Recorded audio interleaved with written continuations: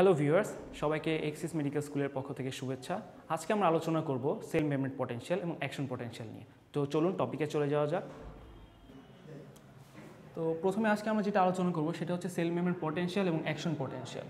তো এখানে বলে রাখা ভালো যে পটেনশিয়াল বলতে আমরা কি বুঝি। পটেনশিয়াল বলতে আমরা বুঝি একটা ভোল্টেজ যেটা ব্যাটারি রয়েছে।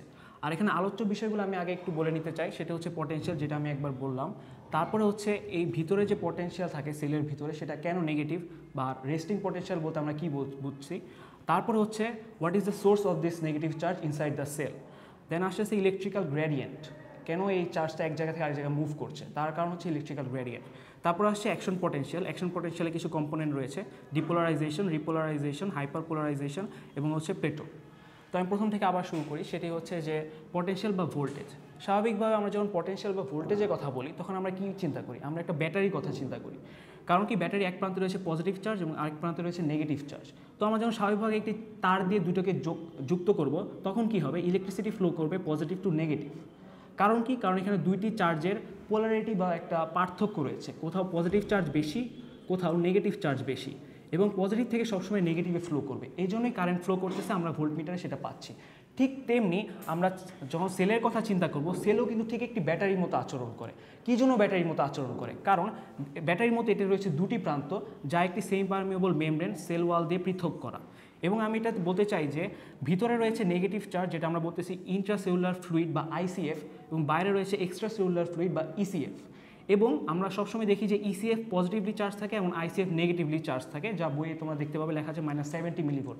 এখন স্বাভাবিকভাবে কোশ্চেন হচ্ছে যে ভাইয়া বা মানে টিচারের কাছে যে হচ্ছে যে ভিতরে কেন নেগেটিভ চার্জ, বাইরে কেন পজিটিভ চার্জ? হ্যাঁ, কোশ্চেনের উত্তরটা হচ্ছে যে বাইরেরটা ভিতরের থেকে 70 মিলিভোল্ট বেশি নেগেটিভলি চার্জ, কারণ ভিতরে নেগেটিভ চার্জটা বেশি থাকে। এবং আরেকটা কারণ হচ্ছে যে ভিতরে প্রোটিন বলো বা যেরকম অ্যানায়ন্স বা সালফেট রয়েছে, সেগুলো ভিতরে বেশি অবস্থান করে এবং সেগুলো হচ্ছে বড় মলিকুল এবং বিগ মলিকুলার ওয়েট, সেগুলো সেমি পারমিয়েবল ভেদ করে বাইরে আসতে পারে না।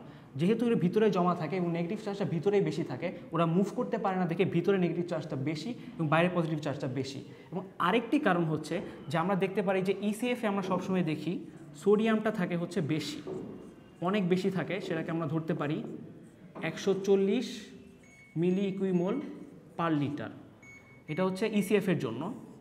আর আইসিএফে আমরা ধরতে পারি, এখানে হচ্ছে অপোজিট, এখানে পটাশিয়াম থাকে বেশি, পটাশিয়াম থাকে 140 মিলি ইকুইমোল পার লিটার। এখন তোমরা আমাকে বলো যে এখানে আমরা যে কথাটা বলতেছি, যে এখানে কিছু গেট রয়েছে যেমন দরজার মতো, যা দিয়ে এই আয়নগুলা বা ইলেকট্রিক চার্জগুলো মুভ করবে।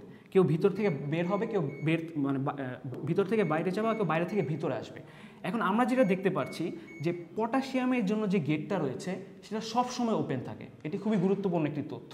পটাশিয়ামের জন্য গেটটি সবসময় ওপেন থাকে, কিন্তু সোডিয়ামের যে গেট, মানে যেটা দিয়ে সোডিয়াম ভিতরে ঢুকবে, সেই গেটটি কিন্তু সবসময় ওপেন থাকে না। তার ফলে তোমরা চিন্তা করো, বাইরে থেকে যে পজিটিভ চার্জটা সেটা কিন্তু ভিতরে ঢুকতে পারছে না, কিন্তু ভিতরের যে পজিটিভ চার্জটা সেটা কিন্তু সহজেই বের হয়ে আসতে পারতেছে। এখানে আমরা বলতে পারি, আমরা দুইটা মেইন আয়ন নিয়ে কথা বলবো, সোডিয়াম আর পটাশিয়াম। সোডিয়ামটা যেহেতু ভিতরে আসতে পারছে না, বাট ভিতর থেকে পজিটিভটা বের হতে পারছে, তাহলে ভিতর থেকে স্বাভাবিকভাবে পজিটিভ কমে যাচ্ছে। আর পজিটিভ কমে যাওয়াকে আমরা কি বলবো? অবশ্যই নেগেটিভ চার্জ হওয়া বলবো। হ্যাঁ, এবং ঠিক একই কারণে আইসিএফটা হচ্ছে নেগেটিভ চার্জ থাকে -70 মিলিভোল্ট। কারণ কি? বিভিন্ন কারণে এই গেটগুলো ওপেন হয়ে থাকার কারণে পটাশিয়ামটা ভিতর থেকে বাইরে হয়ে চলে আসে। যখনই বের হয়ে চলে আসে তখনই আমরা ভিতরে বেশি নেগেটিভ পাচ্ছি, সেই তুলনায় বাইরেরটা হচ্ছে পজিটিভ। এই জন্য আমরা বলতেছি ECF -70 millivolt. That means ECF হচ্ছে বাইরের থেকে ভিতরে 70 মিলিভোল্ট বেশি নেগেটিভলি চার্জ। কারণ কি? সবসময় পটাশিয়াম চ্যানেলটা ওপেন থাকে, যেটা দিয়ে ভিতর থেকে পটাশিয়ামটা বের হয়ে আসতেছে। ক্রমাগতভাবে ভিতরে নেগেটিভ চার্জ বাড়ছে, বাইরে পজিটিভ চার্জ বাড়ছে। এই জন্য বাইরে পজিটিভ চার্জ, ভিতরে নেগেটিভ চার্জ। এবং দ্বিতীয় কারণ হচ্ছে ভিতরে প্রোটিন মলিকুলগুলো বেশি নেগেটিভলি চার্জ থাকে, যেহেতু ওরা অ্যানায়ন, তাই ওরা হচ্ছে সহজে ভিতর থেকে বাইরে আসতে পারছে না, ওরা ভিতরে থাকছে এবং ভিতরেটা আরও বেশি নেগেটিভ করে দিচ্ছে। তারপরে আমরা চলে আসি যে সেকেন্ড যে কথাটা, সেটা হচ্ছে আমরা কেন রেস্টিং মেমব্রেন পটেনশিয়াল বলছি। এক নম্বর কথা হচ্ছে রেস্টিং বলতেছি, কারণ এটা হচ্ছে যে কোনো সেলই আছে, যেমন আমাদের হাতের সেল, পায়ের সেল, নার্ভ সেল বা যে কোনো মাসেল সেল, কার্ডিয়াক সেল, সব সেলই রেস্টিং অবস্থায় এই পটেনশিয়াল মেমব্রেনটা থাকে। 90 মিলিভোল্ট বা -70 মিলিভোল্টের একটা পার্থক্য সবসময় বজায় থাকে যে কোনো কাজই করি না কেন। এই জন্য এটাকে বলা হচ্ছে রেস্টিং মেমব্রেন পটেনশিয়াল। আর সেল মেমব্রেন দিয়ে যেহেতু আলাদা করে, এখানে সেল মেমব্রেন দিয়ে দুইটা সাইড আলাদা করে, এই জন্য বলা হচ্ছে সেল মেমব্রেন পটেনশিয়াল। তো আমরা এরপরে আসি হোয়াট ইজ দ্য সোর্স। তো আমরা যখনই সোর্সের কথা বলবো, তো প্রথমে আমরা বলতে চাই যে potassium is the main source. এটা ভালো মতো মাথায় রাখতে হবে যে potassium is the main responsible factor for doing the ICF negative. কারণ ওই যে আমি আগে বলেছি আইসিএফ থেকে পটাশিয়াম মুভ করে, কারণ হচ্ছে পটাশিয়াম চ্যানেলগুলো সবসময় ওপেন। এই জন্য potassium is the main factor for producing this ICF negatively charge. আর এই জন্য আমি কী জন্য আমার চার্জ হয়ে লাভটা কী হচ্ছে, এই যে আমি ব্যাটারির কথা বললাম, ব্যাটারিতে যদি এখানে পজিটিভ চার্জ, এখানে পজিটিভ চার্জ বা নেগেটিভ চার্জ দুই পাশে সমান থাকতো, তাহলে কখনো কি ইলেকট্রিসিটি ফ্লো করতো না। যেহেতু দুই পাশে একটু পার্থক্য রয়েছে, সবসময় মানে উঁচু জায়গা থেকে নিচের দিকে একটা ফ্লো করার প্রবণতা থাকে। এখানে যেহেতু একটা পার্থক্য রয়েছে, এই পার্থক্যর কারণেই কিন্তু ইলেকট্রিসিটি ফ্লো করতেছে। ঠিক তেমনি এখানে এই যে ভিতরে নেগেটিভ চার্জ, বাইরে পজিটিভ চার্জ, এই যে একটা ইমব্যালেন্স বা একটা পার্থক্য, এই পার্থক্যর কারণেই কিন্তু আমরা একটা ইলেকট্রিসিটির মতো কাজ বা একটা ফ্লো বা একটা আয়নের মুভমেন্ট পাচ্ছি। এই ডিফারেন্সের কারণে সবসময় আয়নগুলো চেষ্টা করে কি সমান হয়ে যাওয়ার, এখান থেকে এখানে যায়, ভিতর থেকে বাইরে যায়, বাইরে থেকে ভিতরে যায়। কারণ কি তারা নিজেরা সমান হতে চায়। সমান হওয়ার কারণে একটা অল টাইম বা অলওয়েজ একটা র্যাপিড মুভমেন্ট থাকে বাইরে থেকে ভিতরে। এই জন্যই হচ্ছে আমাদের এই ইম্পর্টেন্স বা এই সেল মেমব্রেন পটেনশিয়াল বা ভোল্টেজের ইম্পর্টেন্স।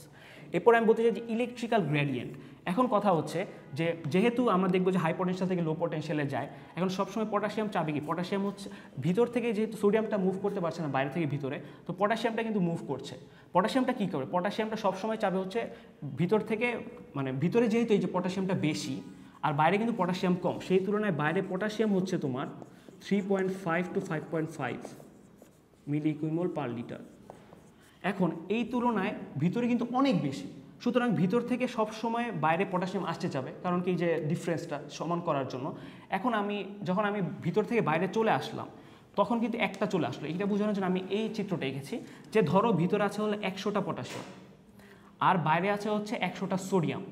স্বাভাবিকভাবে ভিতরে পটাশিয়ামটা বেশি, পটাশিয়াম চাবে কি বেশি থেকে কমের দিকে যেতে, তাই একটা পটাশিয়াম এই পটাশিয়াম চ্যানেল দিয়ে বের হয়ে চলে গেল। তো কি হলো, ভিতরে হলো 99টা পটাশিয়াম, বাইরে হলো একটা পটাশিয়াম।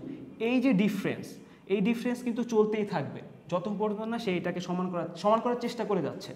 তারপরে কী হবে, 99 পর 98, 2, 97, 3, 96, 4 এরকম।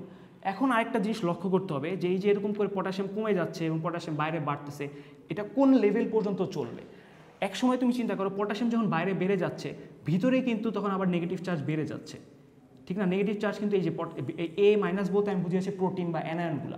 এই অ্যানায়নগুলো কী করবে বলো তো, এই অ্যানায়নগুলো যেই পটাশিয়ামটা বাইরে চলে গিয়েছিল, যেহেতু সে পজিটিভলি চার্জ আর ভিতরে নেগেটিভলি চার্জ, সেই পটাশিয়ামটাকে আবার টান দিয়ে ভিতরে ঢোকানোর চেষ্টা করবে, ঠিক না। এই জন্য বেশি পটাশিয়াম কিন্তু বাইরে যেতে পারবে না। তার ফলে মনে করো যে সে ছিল 0 ছিল, 0 থেকে কমে কমে সে হচ্ছে -90 পর্যন্ত যাবে বা -70 পর্যন্ত যাবে। এই অবস্থায় গিয়ে সে থেমে যাবে। কারণ কি, যখন পটাশিয়াম বের হতে থাকবে 99, 100 থেকে 70-এ চলে যাবে, মানে 30টা পটাশিয়াম বাইর হয়ে চলে গেছে, তখন কিন্তু আর বের হতে পারবে না। কী জন্য, কারণ ভিতর থেকে তাকে টানছে, কে টানছে, এই নেগেটিভ চার্জ আয়নগুলো তাকে আবার টানছে যে না তুমি আর বাইরে যেতে পারবে না, তোমাকে ভিতরে আসতে হবে। এর কারণে আর হচ্ছে পটাশিয়াম বাইরে যেতে পারে না, যা গিয়েছিল তাই থাকে। তার ফলে কি, আমি শুরু করেছিলাম 100টা পটাশিয়াম দিয়ে, সেখান থেকে 30টা চলে গেল বা 10টা চলে গেল, তাহলে আমার নেট আউটপুটটা কী হলো, ভিতরে কিন্তু স্টিল -90 বা 70 মিলিভোল্টের একটা ডেফিসিট থেকে যাচ্ছে, ঠিক না। কারণ হচ্ছে এখানে আরও মানে অনেক নেগেটিভ চার্জ প্রোটিন আছে, সেই তুলনায় ভিতরটা নেগেটিভ থেকেই যাচ্ছে। এই অনেক পটাশিয়াম বের হয়ে যাওয়ার পর সমান হতে পারছে না।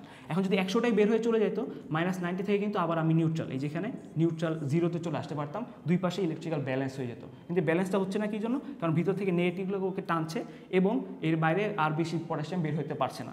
তো এই হচ্ছে আমাদের কথা। এই অবস্থায় -90 যে মিলিভোল্ট, এটাই হচ্ছে আমার রেস্টিং মেমব্রেন পটেনশিয়াল। এই অবস্থায় একটা সেল স্ট্যাটিক অবস্থায় আছে, সে নর্মালি একটা ইকুইলিব্রিয়াম বা একটা ব্যালেন্স কন্ডিশন আছে। এখন কি হলো, এখন পরবর্তী যে কথাটা সেটা হচ্ছে সবগুলা সেল, আমাদের স্কিনের সেল বলো বা আমাদের নার্ভ সেল বলো, সব সেলে কিন্তু রেস্টিং মেমব্রেন পটেনশিয়াল আছে। কিন্তু কিছু কিছু সেল আছে যারা এই রেস্টিং মেমব্রেন পটেনশিয়ালটাকে উল্টো করে ফেলতে পারে। তার মানে কি, তারা ভিতরে, আমি বলেছিলাম নেগেটিভ, তারা ভিতরে পজিটিভ করার চেষ্টা করতে পারে এবং বাইরে নেগেটিভ করতে পারে। তার মানে কি, জাস্ট অপোজিট কাজ করবে, ঠিক না? এখন তুমি আমাকে বলো অপোজিট যখন করবে তার ফলে কি আবার র্যাপিডলি আয়নের চেঞ্জ হয়ে যাবে। এই চেঞ্জ হওয়াটাকে কাজে লাগিয়ে সে কিছু কাজ করবে এবং এটা কিছু ইম্পর্টেন্স আছে ইলেকট্রিক্যাল